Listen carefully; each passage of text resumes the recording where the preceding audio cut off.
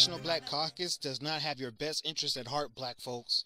They want us disarmed and compliant when the UN trucks come in to haul our asses out of our homes.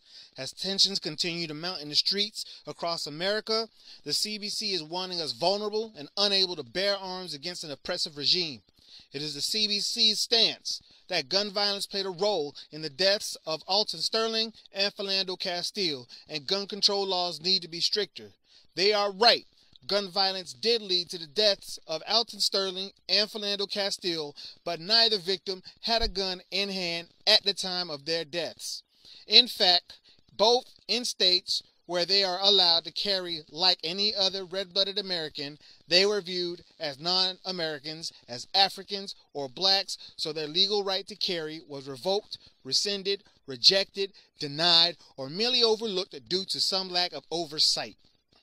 Now the CBC, the group who wasn't nearly as vocal after the Flint water crisis broke, affecting hundreds of African people, had a sit-in for gun control after the Orlando shooting at the gay nightclub, Pulse. Now let's compare. A city of impoverished people drinking in toxic water for over a year, poisoned by their state, and on the other hand, a gay nightclub shooting over the course of one night. Maybe the CBC had so little to say because it was a state-sanctioned culling of the population. What does the state have planned for Flint in the next 5 to 10 years? Maybe there's another big industry that should be moving in. Maybe redevelopment of the properties. Either way, the CBC didn't stand up for those people.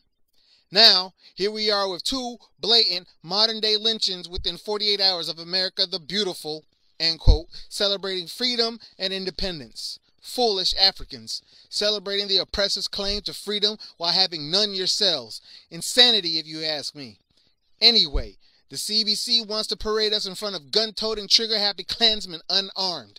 They want the state to overtake your homes, your properties. They don't want to make a real stand. They will not draw a line in the sand. How many of us will continue to be another hashtag or a name on a shirt before the lynchings stop? How many?